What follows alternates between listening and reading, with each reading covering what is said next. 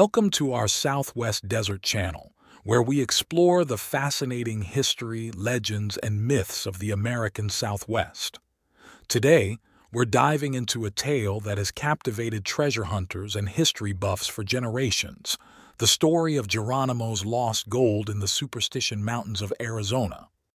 Our story begins with the Apache Native Americans and their relationship with gold. Unlike the European settlers who saw gold as a source of wealth and power, the Apache viewed it differently. To them, gold was merely a means to an end, a way to acquire the powder and lead needed to defend their lands against the invading white men. At the heart of this tale is the legendary Apache chief, Geronimo. Known for his fierce resistance against Mexican and American expansion into Apache lands, Geronimo's name has become synonymous with the struggle of Native Americans in the late 19th century. But there's another aspect to Geronimo's legacy, one that has fueled countless treasure hunts and expeditions. It's the story of a hidden gold mine, supposedly known only to Geronimo and his closest allies. Thank you for joining your desert frontiersman, Alan. Please leave a like, comment, and share. For further desert adventures, hit the subscribe button. Our journey takes us to the Superstition Mountains of Arizona, a rugged and unforgiving landscape that has been the setting for numerous legends and mysteries. In particular, we're interested in an area known as Geronimo Head, a formidable mountain rising over 1,000 feet to form the east wall of LaBarge Canyon. Geronimo Head is described as a rugged area of about 6 square miles, reputed to have been a favorite hiding place for Apache warriors when pursued by soldiers. But more importantly, it's believed to be the source of the gold that funded many of the Apache campaigns against the encroaching settlers. According to the legend, somewhere within the maze-like terrain of Geronimo Head lies a hidden box canyon. This canyon is described as a veritable slit in solid rock, probably fault-formed and erosion-cut. It's said that Geronimo himself confirmed the existence of this canyon, and Geronimo had always scorned a forked tongue, and it was rumored that Geronimo had never lied. But the story of this hidden canyon goes back even further than Geronimo's time. Long before the Apache chief was born, the canyon had allegedly been discovered by a group of Spanish explorers. These Spanish adventurers, part of the many unrecorded expeditions that crisscrossed the 18th century wilderness in search of gold, stumbled upon something extraordinary in that hidden canyon. They found a vein of rose quartz so rich in gold that they could extract it using only hand mortars. Over the course of several months, the Spanish miners established a small operation in the canyon. They dug a low tunnel following the gold vein into the mountain, set up a comfortable camp, and even built a small rock smelter near a spring that emerged from the solid rock. The miners' ingenuity was evident in how they accessed this hidden paradise. They had to climb in and out of the valley using a rope hung from above, a detail that adds to the mystique and difficulty of locating this legendary site. But the Spanish miners weren't alone in their discovery. Apache scouts had been aware of their presence from the beginning, watching and waiting for the right moment to strike. The Apaches knew that the Spaniards' obsession with gold often led them to be careless about their safety. The Apache bided their time, waiting for the miners to exhaust their supply of gunpowder in blasting operations. When that day finally came, and the miners prepared to leave with their golden treasure, the Apache made their move. In a swift and brutal attack, the Apache surrounded the rim of the sunken valley. They rained arrows down on the panic-stricken miners and rolled huge boulders over the cliffs to complete the massacre. In a matter of moments, the Spanish mining operation was wiped out. But while the miners perished, their treasure remained. According to the legend, a glittering store of gold bullion was left stacked like cordwood inside the tunnel.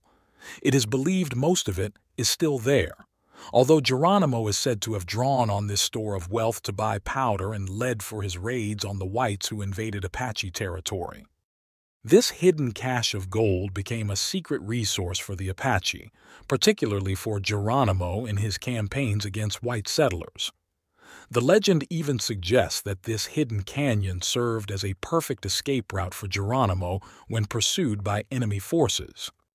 The story takes an intriguing turn when we fast forward to 1886, after Geronimo's capture and imprisonment at Fort Sill, Oklahoma. Even in captivity, the allure of the hidden gold continued to play a role in Geronimo's life. There was a near scandal at Fort Sill involving a plot for Geronimo's escape. The driving force behind this plot? Gold from the ancient Spanish mine known only to the Apache. This incident suggests that even decades after its discovery, the legend of the hidden gold mine remained a powerful force. In his later years, Geronimo reportedly shared some tantalizing clues about the location of the hidden canyon and its golden treasure. He spoke of a certain spring at the foot of the mountain in La Barge Canyon, which he claimed was the key to finding the treasure. According to Geronimo, this spring was fed by another spring high up in the hidden canyon. He suggested that by following the water's path through the mountain, one might rediscover the mine and its hoard of gold.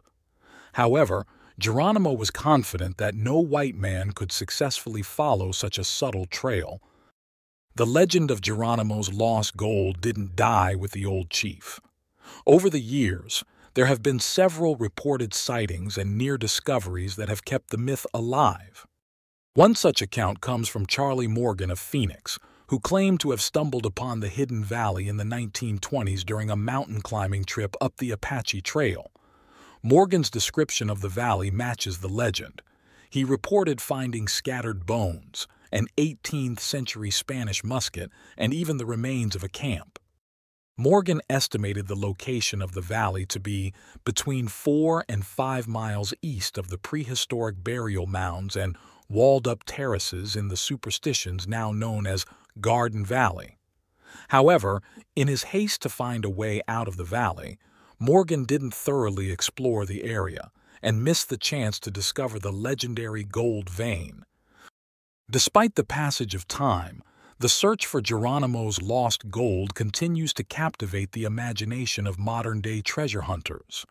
The rugged terrain of the Superstition Mountains, combined with the tantalizing clues left behind in legends and stories, continues to draw adventurers hoping to strike it rich.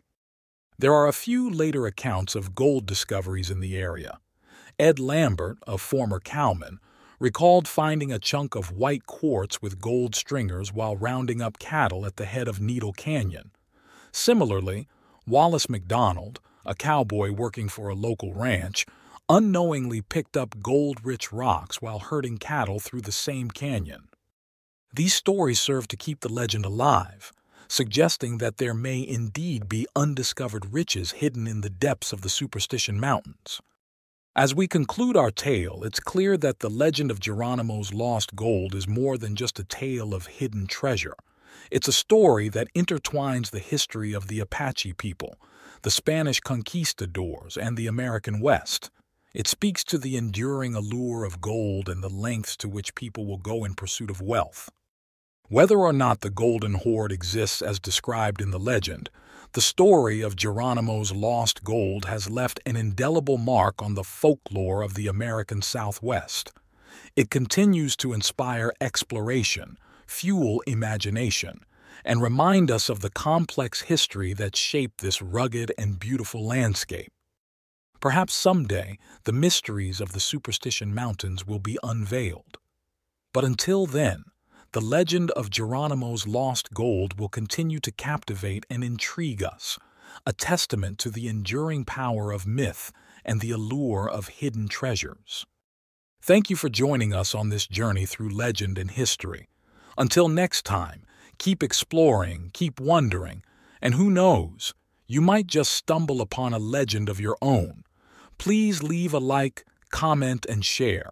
For further desert romps, hit the subscribe button. Happy trails!